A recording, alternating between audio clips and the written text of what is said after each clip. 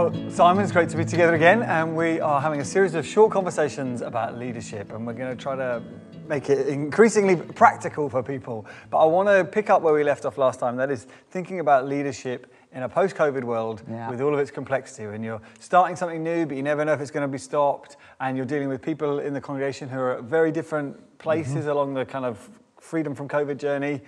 And yet we know our identity is secure in Christ as leaders. How do we lead courageously, knowing that we're not always going to make the right decision? What advice would you give for leaders in leading in a post-COVID world?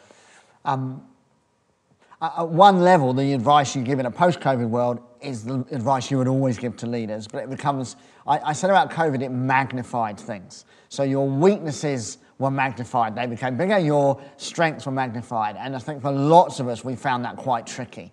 You know, the things we knew we weren't great at, we suddenly thought, gosh, they're really undermining our leadership right now. And the blessing was there were some things we did well that really played into strength. I think you have to keep reminding yourself that you must hold very tightly to God as an individual, not even as a leader. You have to remind yourself that I am a child of the living God. That is my identity. My identity is not my title.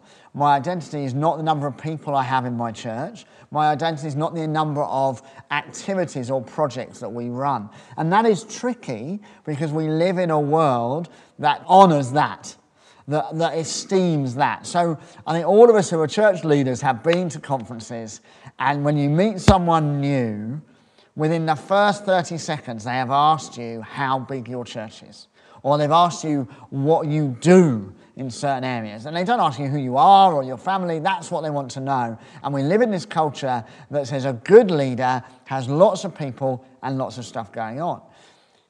And lots of us, if we're honest with ourselves, we realise we put far more of our identity in those things than we thought, which meant COVID hit and everything stopped.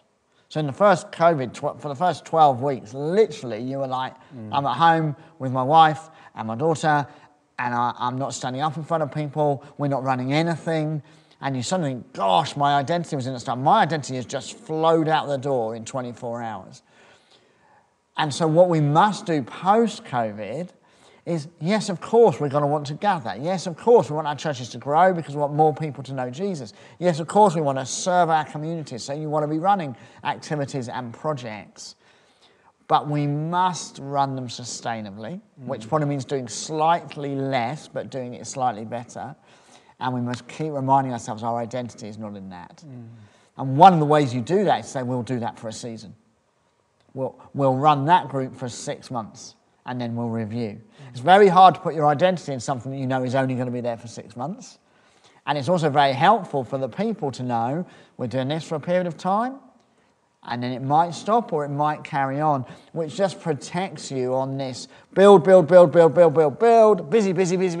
and then boom, everything's gone. I think that's one of the things. And I think we've talked before about the challenge of actually defining what success is. Yes. And in a post-COVID world, we're kind of going, well, we've kind of learned the purposes of God weren't thwarted by COVID. It didn't affect what he was doing in the world.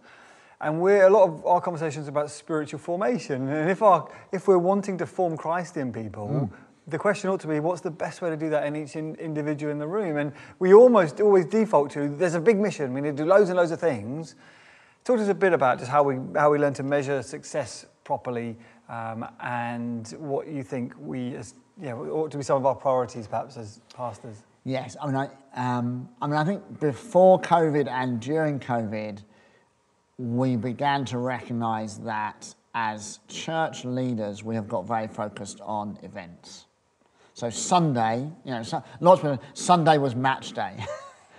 Everything built to a Sunday. Have I got teams? Is our worship going to look amazing? Have I prepared the perfect sermon? Is our welcome great? Is our language perfect? Do we welcome the seeker and the church member well? And there's nothing wrong in all of that. You want excellence in what you do. Excellence, honours God and encourages people. But I think what we've realised is that we are about making disciples.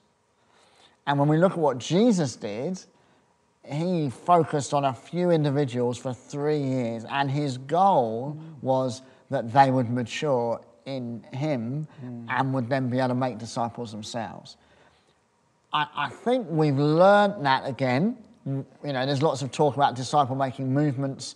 I think the church is a disciple-making movement. I think if you're a church and you're not a disciple-making movement, you're not a church. That's what the church exists for. What we're trying to work out now is how do we do that effectively? I think lots of leaders invest too shallowly in too many people. And somehow we need to learn that model of Jesus of investing deep and long into a few and releasing them to do that. And again, that comes down to identity, because if you're meeting with hundreds of people, you can feel like, oh, I'm doing loads of work and I'm really important. To actually say, well, I'm going to take 12 people and I'm going to invest heavily in them for 3 years, lots of people go, what are you doing? How are you earning your money? You know, and it's trying to balance in our culture doing that with the fact it's really good to meet together, it's good to gather, it's good to worship corporately, it's good to preach the word of God effectively it's efficient, isn't it? To preach a great sermon to 200 people. That's a very efficient way of teaching, and to follow that up in small groups. So I think it's trying to hold all the good, not getting caught in the good so that becomes our identity, and trying to think, how do we choose a few and really invest in them? I think that's what I would want to do in this next season of my life. And what a little bit I've done historically is say, well, in the midst of everything else, I always want a small group that I'm working for a bit more intentionally and a bit more intensely. And when I look at my leadership history, the people I've done that with are still flourishing. Lots of the people I've tried to hit with this kind of broad, some of them are doing okay, some not, but actually it's the ones that you really invest in that really thrive and really grow, because that's what Jesus did. I think also we need to keep remembering we're dependent on the Holy Spirit. So we can feel like, oh, stuff stopped for 2 years because of COVID. But of course that is ridiculous, because the Holy Spirit was still working on every one of those individuals. We are being transformed from one degree of glory into another. And we have to remember the role we do play and the role we don't play. We are not sanctifying anybody. That's a work of the Holy Spirit. We're not transforming anybody. That's a work of the Holy Spirit. We don't save anybody. That's a work of the Holy Spirit. And remembering that as a leader is really, really helpful. Remembering what is your responsibility and what is God's responsibility, and giving space. I have no doubt there are people who grew hugely in God when there were no Sunday morning meetings. Because actually, they had to dig into the Word of God themselves. They had to pray themselves. They had to work as a family or a friendship group themselves. Where maybe they got a bit too dependent on the platform leader, they had to work it out themselves. And do you know what? God has done stuff in those people. So it's holding that, trying to hold these things in balance. If that's it's helpful. And I do think as leaders, as pastors, those in ministry, it's helpful to remember, I think, the need for patience in all of this, because God is not in a rush. And I do keep coming back to this. What people really want from us as pastors, if they want things, if they want to meet individuals who are trusting God and have a peaceful presence, a non-anxious presence about them. And what I'd love to just get your comment as well, because I know you've given this some thought, in terms of how we measure effectiveness. How do we know if we're winning, if the kingdom's coming? What are some of the signs of the kingdom?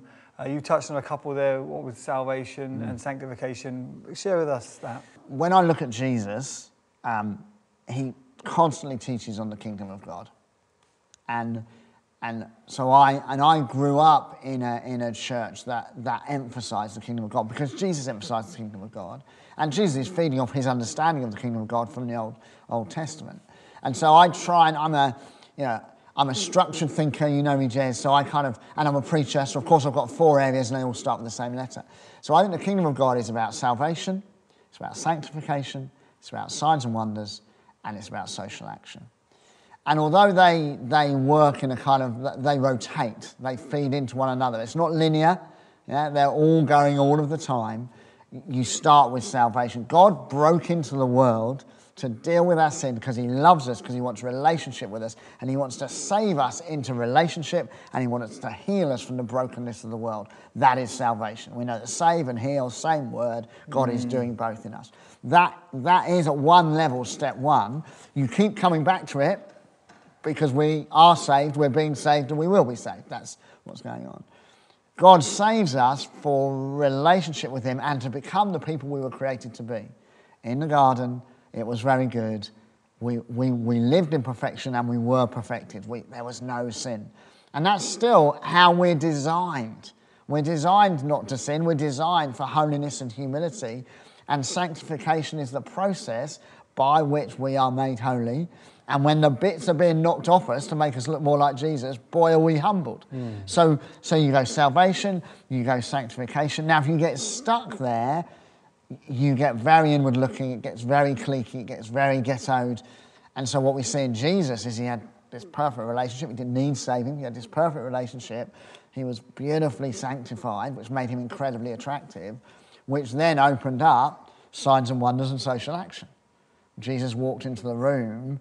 Those who were broken were attracted to him. And whereas historically, when that which was damaged touched that which was pure, the pure thing became impure. In Christ, when the pure touches the impure gets pure. And that's the calling on the church.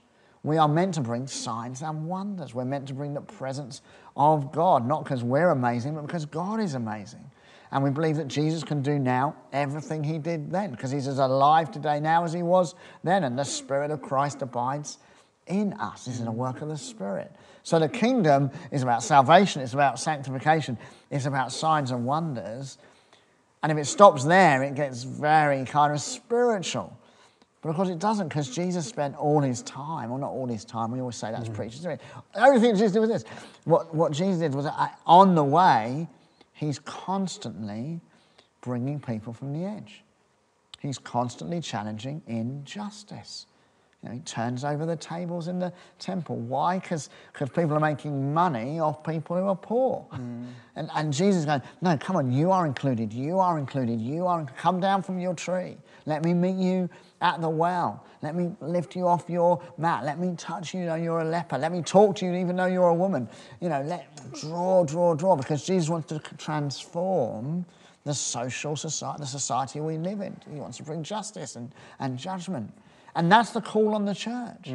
That's the call on the individual to be thinking, right, I'm saved, fantastic. Am I getting more like Jesus? Am I moving out in the power of God? Am I looking for justice am I fighting for justice in my workplace, in my school, and my college, and in my society, and my neighborhood? Am I standing up for the poor? That's what we're called to do. And therefore, in terms of how are we doing, you have to ask the question, are we doing that stuff? Now, it's easy to go, are we being successful? But we have to remember that we're not responsible for success. We're responsible for obedience. So is my evangelism being successful? We could say, well, if I'm seeing somebody get saved every week, I'm a successful evangelist. But actually, I have no control over someone else's heart. Yeah? My neighbour could have a dream tomorrow and meet Jesus and knock on my door and say, what must I do to be saved? I might never have talked to him about Jesus. Like, my evangelism's being successful. We have to remember, no, it's about obedience. It's about faithfulness. Am I seeking to share my faith? Am I taking some risks in terms of prayer? Am I managing my money to try and give to the poor? Am I writing letters, do whatever I need to do to fight for justice? Am I being accountable to a few people so I'm getting some of those bits of me knocked off? Am I being obedient?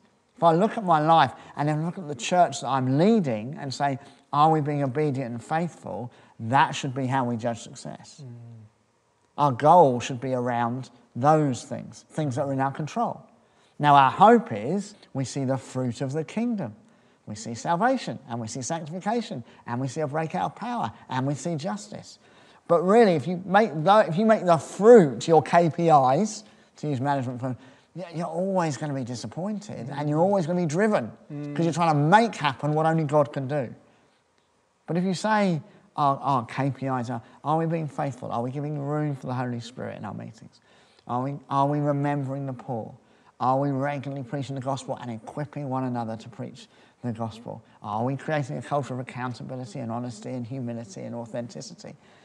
Okay, that's a successful church. Sometimes that church will go from 50 to 5,000 in a year and you'll get asked to speak at a conference. Sometimes it will go from 50 to 40 in a year and you won't. But actually you might still be just as faithful, because Jesus says, I'll build my church and tells us to seek the kingdom.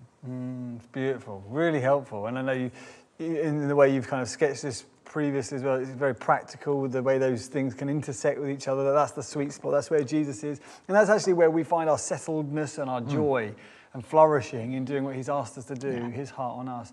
I think in Matthew's gospel, when Jesus first starts preaching, his gospel message is repent because the kingdom of heaven is here. And that word repent, I like to translate as stop everything because the kingdom's here. Yeah. And when you describe what you've described there, there's no reason why you wouldn't stop everything. This is what church should be. Stop everything that you're doing, all the programs, and seek this, because this is what Jesus has come to bring. And what I'd love to do, Simon, in the next series of conversations is have more of those sort of practical things that you've just sketched out there, and look at some very practical things to do with leading of church meetings and handling disappointment and other such things. So that'd be great.